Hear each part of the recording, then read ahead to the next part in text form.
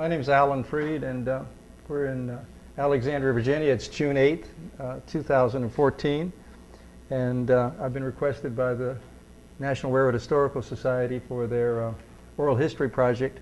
They've asked me to interview my father, who had a long and varied career on the railroad. So we're here together, and Sunday afternoon, and so I'm just going to get started and go talk to my dad a little bit in an informal way about his life and his history on the railroad. You know, you read about World War II and what the railroads, how much the railroads accomplished in moving troops and people, people during the war. And Union Station is a hub of 7 railroads in the nation's capital. It's hard to imagine the numbers of people that must have gone through the station during the war.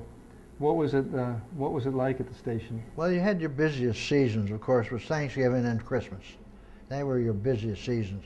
And there was once or twice when it was so busy and so many people traveling that they had to close the doors of the station till they could get the people onto the trains and moved. That was only occasionally, but there were the movement of the troops at that particular time and people on furlough going back and forth, it presented a real problem for the people at the station moving them back and forth.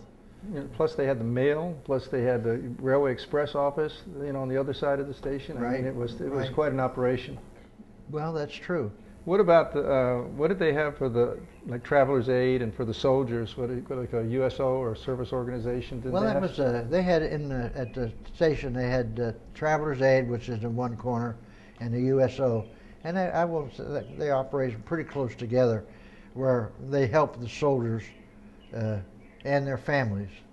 And Travelers Aid was not only for military; it was for everybody, and they would help you. And a lot of times, if you didn't have money for phone calls, they would make it available to you. They were very helpful. Thanks a lot, Pop.